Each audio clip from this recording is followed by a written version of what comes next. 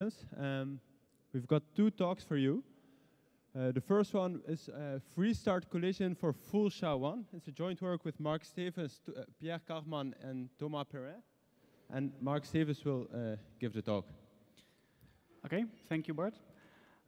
First, some background. Of course, as we all know, SHA-1 is a cryptographic hash function standardized by NIST in 1995. And basically maps arbitrary length bit strings to a bit string of 160 bits. That's basically random looking. Although we cannot formally define collision resistance for these dedicated hash functions, an informal definition of collision resistance of SHA-1 is that it's practically infeasible to find different messages, X and Y, that have the same output hash function. Now, of course, it's a generic birthday search attack that basically allows you to find such collisions in about 2 to the power 80 SHA-1 calls. And we can already see that basically 80-bit security is not enough nowadays if you look at Bitcoin, and we can basically see that with the current Bitcoin computing power, it would take about 2 months that much computing. So widely used digital signature standards like SHA-1 RSA, SHA-2 RSA, and before MD5 RSA are all built upon the hash then sign principle, where if you want to sign a message, you first hash it, then this hash is actually then signed with public key cryptography, RSA with a private key. And to verify, basically anybody can do that by comparing a recomputed hash from the message and by recovering the sort of an encrypted hash from the signature using the public key.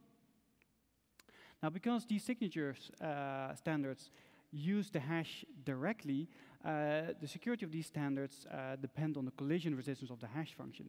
Because if an attacker can already build a collision for SHA-1 and basically gets one message signed by someone, then the signature for that message is also a valid signature for the other hash function, because basically the hash you compute from the message side is the same as you can reconstruct from the signature. And of course, this would not be possible if the signer actually would use randomness. So instead of a hash function, would, for instance, use a MAC with a randomly generated key that's supplied together with the digital signature. Well, it's well known that SHA-1 is not collision resistant. Already more than 10 years ago, in 2005, Wang et al. Presented a collision attack with complexity to the power 69, and this has only been later improved to about to the power 61 in 2013. Well, that's still not really practical, so no collisions have been found yet. And Schneier basically has a blog post about projected costs of SHA-1 collisions, basically showing the declining costs to compute such a SHA-1 collision over the years due to Moore's law. And so he predicted in 2012 it would cost about almost 3 million, but it would drop by about today to 700,000, and by 2021 would drop to 33,000 by just renting computing power on Amazon EC2. Now, SHA-1 accepts arbitrary length bit strings and basically processes them using Merkle-Damgard construction. So it splits the entire message into 5 12-bit blocks and processes them iteratively using a compression function that only takes fixed size inputs. Now, of course, there's this security reduction that basically if you have a SHA-1 collision, you can basically determine a collision for the compression function. And this basically means that if the compression function is collision resistant, if it's infeasible, practically infeasible to find collisions for the compression function, then it's also practically infeasible to find collisions for SHA-1. But it also implies that once we found a collision for the compression function, then basically this whole security reduction does not hold anymore. So SHA-1 Freestart collisions. Example SHA-1 collisions have been thought to be eminent ever since the first attack. Yet, if we look over the years, what's been happening, it really shows that the analysis is more complicated than we've thought. And even so, even still, the to the power 61 remains a too high cost to really quickly compute this. So in this work, we've basically want to follow these research sections where we wanted to focus on freestart collisions, meaning a collision attack on the compression function, not SHA-1 itself. It's a weaker attack on SHA-1 than a collision attack. It's more practical, more easier. We also, to make it more practical, we looked at using massively parallel architecture, specifically NVIDIA graphics cards, because they have really a significantly higher performance per cost ratio compared to regular CPUs. And naturally, to really make sure we get everything out of the cryptanalysis, we use joint local collision analysis, which is a very precise analysis over the later steps of SHA-1 to ensure that we get optimal complexity there and maximized amount of degrees of freedom. So in a previous work, we already created a freestart attack on SHA-1, reduced round, only 76 steps out of the 80. And there we actually only applied, as a message modification technique, only neutral bits, which is a very simple form of message modification, a speed-up technique. But still, the attack was very quick. It only took about 5 days to generate such freestart collisions for 76 steps SHA-1. In this work, we've really built on top of this, and we've extended our GPU framework. Now that we can also do boomerangs, a much more advanced type of speed-up technique, a message modification technique, to cover the full 80 rounds. And it has been well known that basically at the end, covering more rounds of SHA-1, the attack complexity really quickly increases. But nevertheless, with the additional tool boomerangs, finding freestart collisions for full SHA-1 only takes about 640 GPU days. And we actually built a cluster of 64 GPUs, 60 machines, just regular desktops with 4 graphics cards inside, and it took only about 10 days to do this computation. Now, this is the first practical attack on full SHA-1. And we have an example collision on our website, the Shepherding, and also we will make there the source code available for other people to run on. But this is not a collision for full SHA-1 yet. But based on this work, we can still estimate what we can present new updated estimated costs for finding a full SHA-1 collision. And basically using GPUs, we estimate it would take about 40,000 GPU days. And if you rent this on EC2, this would cost about 100,000, which is significantly lower than Snyder's estimates before. So as an overview of how our attack works, so if we look at the SHA-1 compression function, we have the message, 16 words, which is expanded to 80 words using a linear recurrence relation.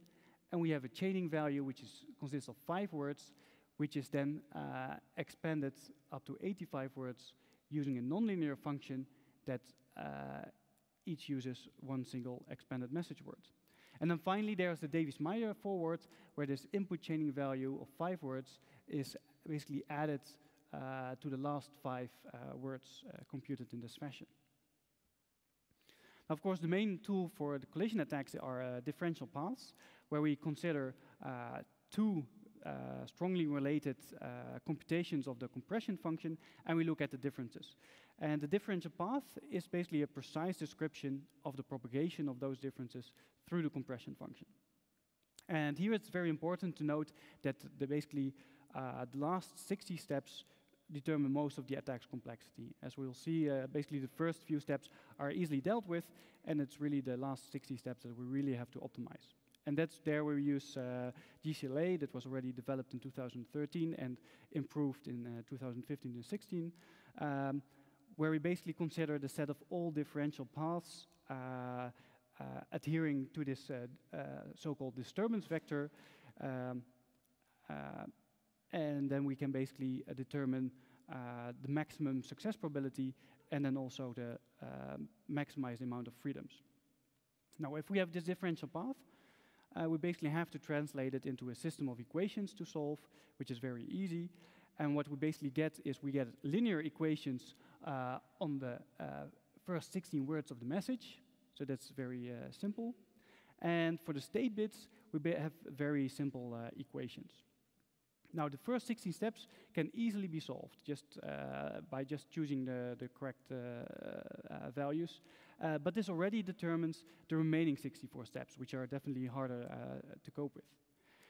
We have some speed-up techniques, neutral bits and boomerangs, and these basically make very predictable changes in up to step 24,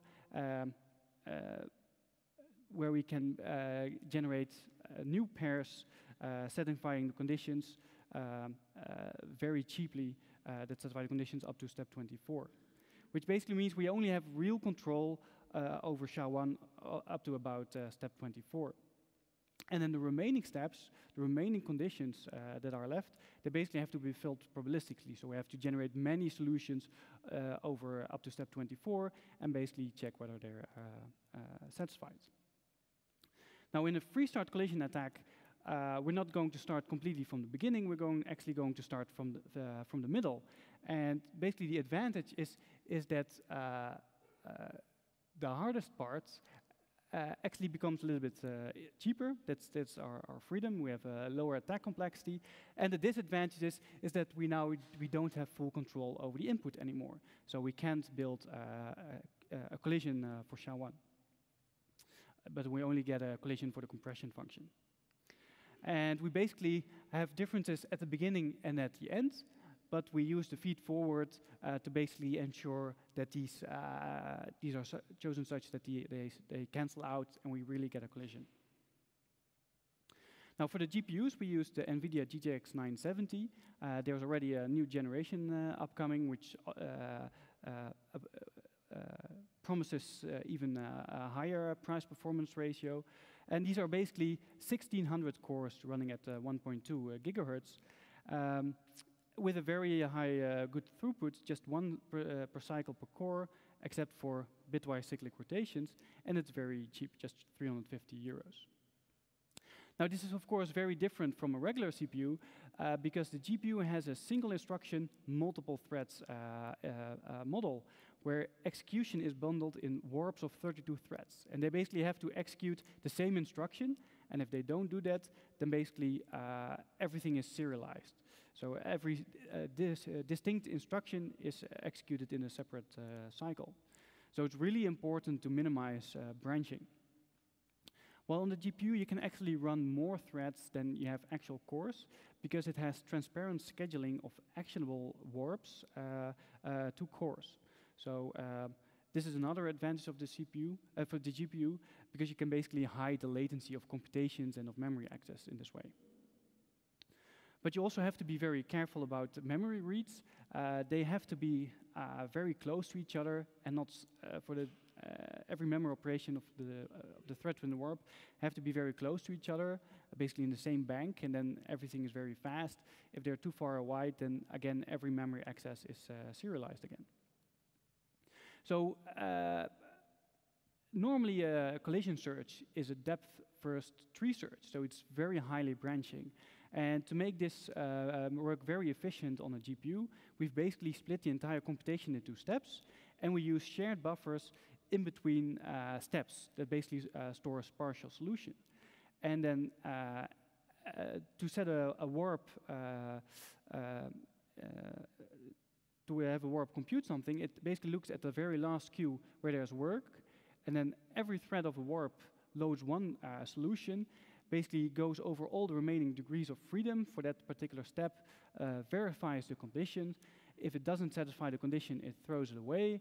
And if it satisfies the condition, then basically together with the other threads in the warp, stores these solutions, partial solutions for the next step in the next shared buffer. And basically that first search, we always process in the last queue with enough work.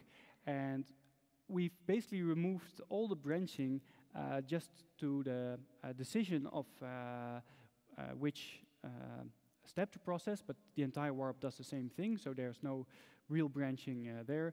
And basically, there's only a minor branch in whether or not to store something. And even with the storing, everything is loaded basically very closely together. So we've really optimized the parallelism in instructions, but also in memory access. So we have a Freestart collision, an actual Freestart collision for full SHA-1, which is the first practical attack on SHA-1. And the Schneier predicted in 2012 that in around 2015-16, it would cost about $700K based on Amazon EC2 rates, Moore's law, and work in 2012. And with our analysis, we actually come up with new predictions for the cost of collisions for full SHA-1, where you basically take the best attack to the power of 61, and we basically estimate this costs about 40,000 GPU days on the older GPUs that Amazon EC2 uses. So if it actually on the GTX 970 that we used, it would actually take less GPU days. And if we look at the Amazon EC2 spot prices, then you can basically, this would cost about $100 kilo. And this is really a factor 7 lower cost in 2015. And it also really puts a lot more stress on how fast we have to deprecate SHA-1. So to conclude, I'm actually very fast. We have a first practical attack on full SHA-1, and this really invalidates SHA-1 security reduction. But there's no SHA-1 collision yet, and so this work and also the previous Freestart collision work has really served as to build up towards the real SHA-1 collision attack. So now we have the GPU framework and all the tools built for that we can now start undertaking this. And the industry's deprecation of SHA-1 has been really, really slow. If we basically for all the secure websites, there are still plenty of SHA-1 certificates out there, and they're basically still accepted until the end of this year, while NIST already said in 2011 that SHA-1 should be deprecated for digital signatures at the end of 2013. So the industry's deprecation is really slow, and that's why we really want to build a practical example SHA-1 collision to really speed up this deprecation. But that's future work. Okay, thank you.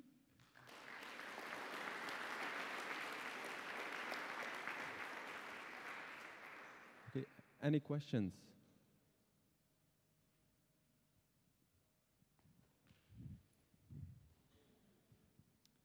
Very nice work. Can you just clarify something? So this estimate of $700,000 is for 2 to the 80 computations, I assume with low memory accesses? Sorry, the 700K from Schneier or yes, yes. ours? No, for Schneier, right? Yeah. I assume it's 2 to the 80 computations? To the power of 60, actually. Schneier's estimation in 2012 is based on an attack cost of 2 to the power of 60. Okay, I was assuming it was brute force, sorry. No. Okay, I wasn't sure about the relation between those numbers. Thank you very much. Other questions?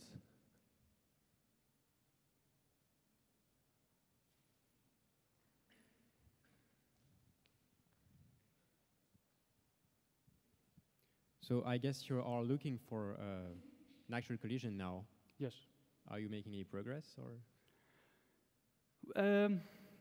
For SHA-1 collision, we basically are building an identical prefix collision and not a chosen prefix collision, like has been done for MD5, the Rogue CA. So identical prefix, which is not as powerful. I think we still have a very powerful example that we are building for it, but it will not be based on certificates. So we've built the application example, and for identical prefix, you basically need to have 2 near collision attacks, so basically 2 separate attacks on the compression function. And we've finished the first one, and we're working on the second one, but we still need to adapt our framework a little bit more for to cope with the increase in the first few steps are more over-defined. The system of equation over the first few steps is more over-defined, so they're harder to cope with, and we still have to adapt our framework for that. But we're working on it. And thanks. Any other question?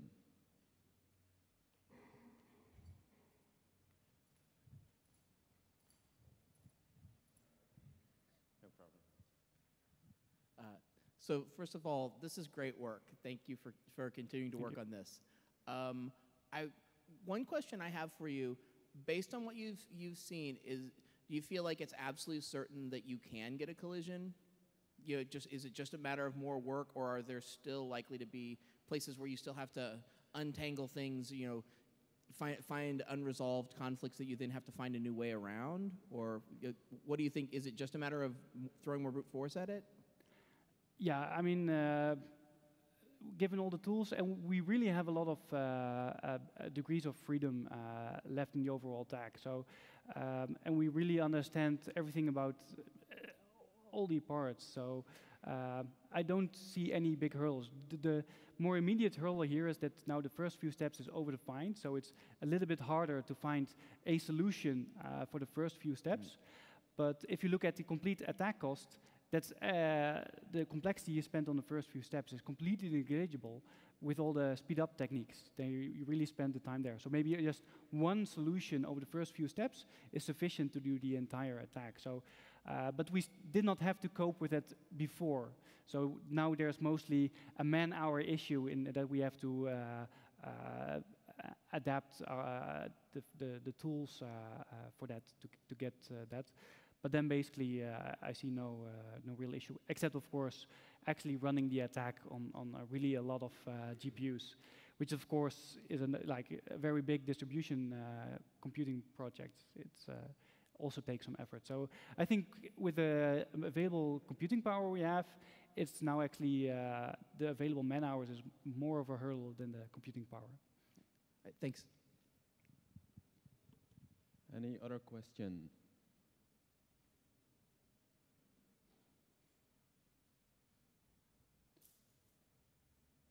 Okay, if there are no other questions, let's thank Mark again. Thank you.